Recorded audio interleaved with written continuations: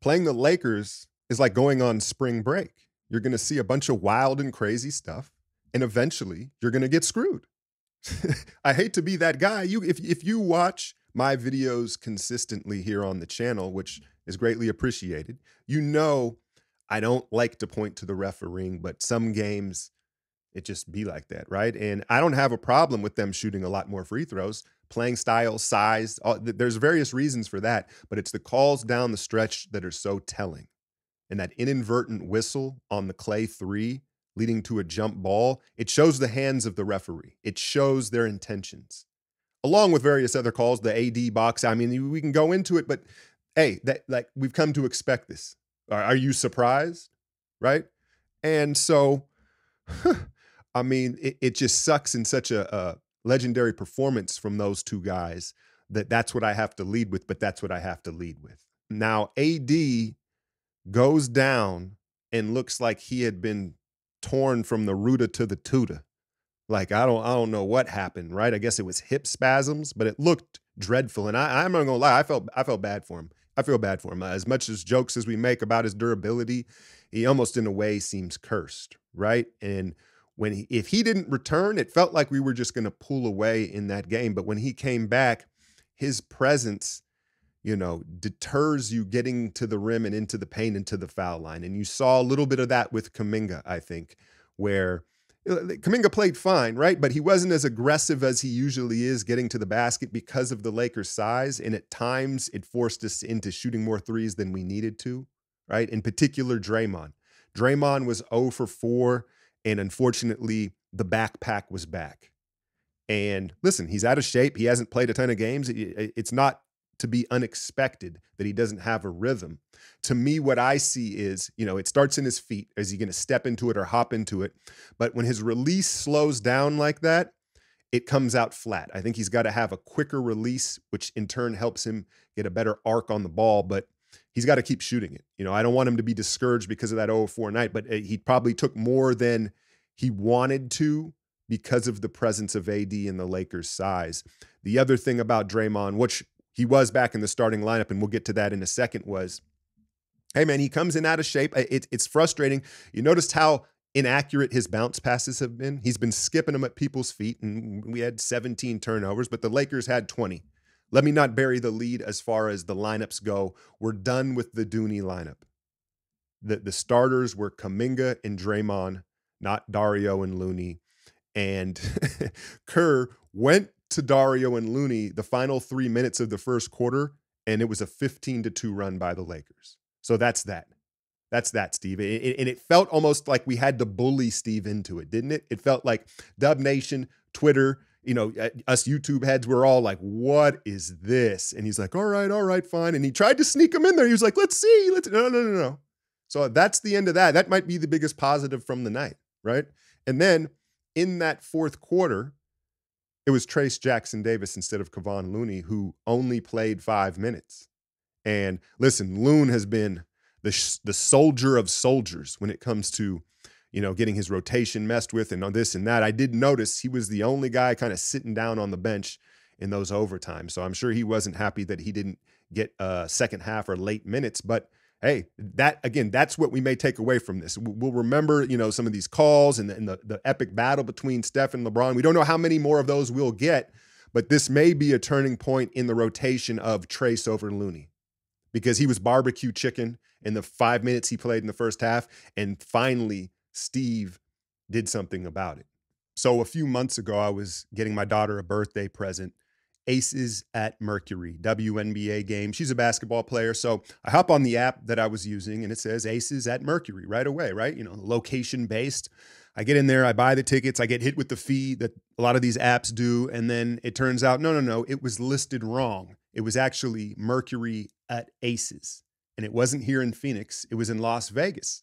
But the app I was using, there's no refunds. I was stuck with the tickets. That's when I made the move to the Game Time app, because you shouldn't have to worry about buying tickets to the next big event you want to go to. And it has an all-in price to show you your totals up front. You don't get hit with surprise fees. And I like, the best part about it is the last minute tickets, the flash zone deal. My cousin and I, we scored big on some UFC tickets. We were floor side, or is that what you say? Floor side? Ringside, I guess is what you would say, right? We got ringside tickets at like 1/4 the price because of those last minute deals.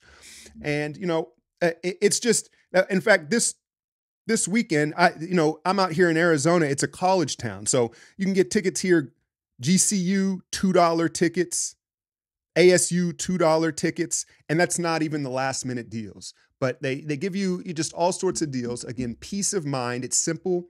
They show you the view from your seat. That's another big deal, is because you can see the mapping and you're like, oh, that seems like it's good. But no, the actual view is going to let you know the angles you get. I love that about the Game Time app. So whether it's a concert, a sporting event, a comedy show, take the guesswork out of buying your next tickets and use the Game Time app. So download the Game Time app, create an account, and use the code Alchemy to get $20 off your first purchase. Terms do apply, but again, create the account and use the code ALCHEMY to get $20 off. It's the Game Time app. Last minute deals, lowest prices guaranteed. Now, I do think there were positives, and we've had so many of these 1 point and clutch losses this year where a lot of them felt like we blew it. Last night, to me, it did feel like the Lakers won it. And as much as it pains me to say this, I know some of y'all gonna hit the dislike right now, but if you know, you know. I'm gonna spit the facts. As good as Steph played last night, LeBron probably played even better. 36, 20, and like 18. It was insane. The shooting, the clutch free throws, and all that. It's not to take away from Steph's performance, but it just felt like he kind of got outdueled. And yes, he had a helping hand. So you have to put that caveat next to it, right? But again, it feels like things are coming together and we're playing a little better, but ultimately, what does matter what it feels? We need it to show up in the win column, right? And Andrew Wiggins, I had brought it up. What was the first game back? It was that Hawks game, right? That heavy game with Decky's memorial, essentially. And I was like, hey, man, Wiggins kind of seems like he may have flipped a switch mentally, and maybe his perspective has changed.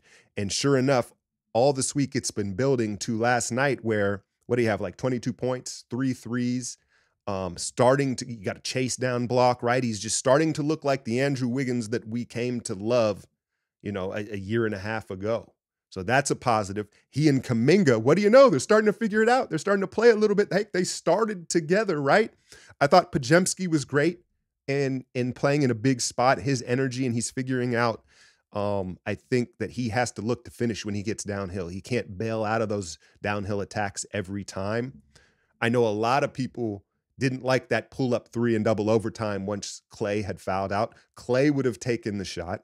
And to be honest with you, if Podziemski is going to be who we want him to be, he has to take that shot. That was the shot to take. I had no problem with it until I looked on Twitter after and everybody was complaining about it. I didn't think twice about it. I thought it was going to be the dagger. I thought it was the shot to take. So I don't blame Podziemski for that at all. Now, I think you could have made the argument at some point in those minutes in overtimes, you could have went back to Trace and played bigger because they only have one guard on the floor in D'Lo, right? And it's not like he's lightning quick. You could have done that, but it probably wasn't fair to ask Trace to play more minutes since he hasn't been getting minutes, right? But you saw his impact in that fourth, dug down on a pick and roll, protected the rim, altered LeBron, ran, and he got a 3-second call. But part of that is he hasn't played. And so, hey, maybe it's a step moving forward that, again, as much as Looney has meant to this organization, you get it. You get the cachet he has and why he's had such a long leash this season.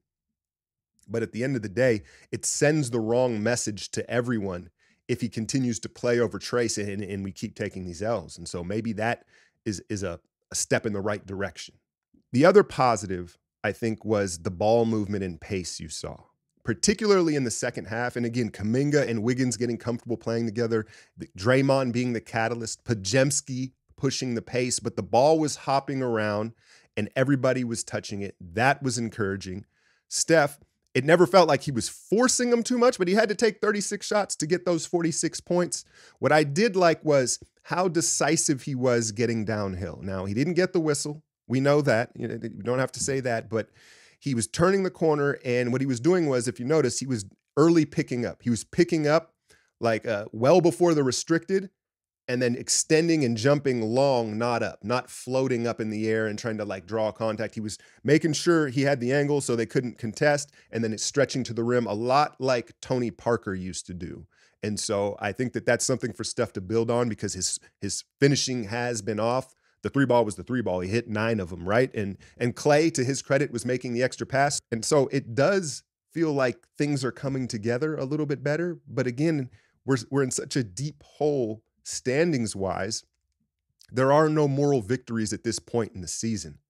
They get 2 days off. I don't know with that Moody, CP, GP2, those injuries, when they're going to come back. And my concern is it just confuses the rotation again. It feels like Kerr's been kind of bullied into playing more Kuminga, Wiggins, and Draymond in a more athletic, versatile lineup. But I'm not holding my breath that that will stay the course once CP is available, once GP2 and Moody are available. Well, Moody ain't gonna play. We know that, right? But no, I kid. So yeah, man, there was some encouraging things, super frustrating. And it's just been a taxing season. I can't imagine how they feel because I'm exhausted with these clutch finishes, these long extended games, and then you have nothing to show for it. Niners play in a few hours. I don't talk a ton of Niners on this channel. I have been doing their breakdowns sporadically on my Patreon. You can get last week's. I will cover this game all the way up to hopefully into the Super Bowl. It's similar to my basketball breakdowns. It's like 15 minutes or so, play by play. I don't claim to have the knowledge that I have with basketball, with football. I didn't play it, but I've been watching football as long as I've been watching basketball. I've coached a little flag, no, but I have some fun with it. And I'll give you my picks. I like the Niners. I like the Niners. I believe in Brock Purdy. And if you go back to the beginning of the season, remember I was like, hey, man, I see a little Drew Brees in this guy. And people were like, spit out their drink when they heard that. Now it doesn't sound that crazy. But I like him in this spot. Obviously, the weather is an issue. It's undeniable. And listen, Brock Purdy, he may wind up spending the majority of his career playing for a dome team. We know how fickle Kyle is with his quarterbacks, and it's not a guarantee of anything. But in this spot against Goff, I like him to bounce back. Goff, obviously, it's a different team, and he has gotten better as a player. He's still a standstill target for the pass rush, right? He's immobile. I think they're going to be able to get home and fluster him. Once he gets hit a couple times, he's a different quarterback. And so I'm not saying it's going to be easy, but I expect to win from the Niners today. I think the problem is I expect to see Lamar in that Super Bowl, and Lamar is a guy who you can't really make adjustments for. Right? He's a game breaker in the literal sense. It's like, okay, well, you learn from that Christmas Day game. How do you adjust to Lamar? That's the problem. You can't. Now, as I speak, Kansas City is up, but I still like Baltimore to come out of that. But I'd prefer to see Mahomes. As crazy as that sounds, styles make fights. I'd rather see both of them are actually a rematch, right? Now that I think about it, yeah. But I'd rather see the Kansas City rematch because I do think the Niners match up better to them. As always, hit that like, share, and subscribe. I'm out, y'all.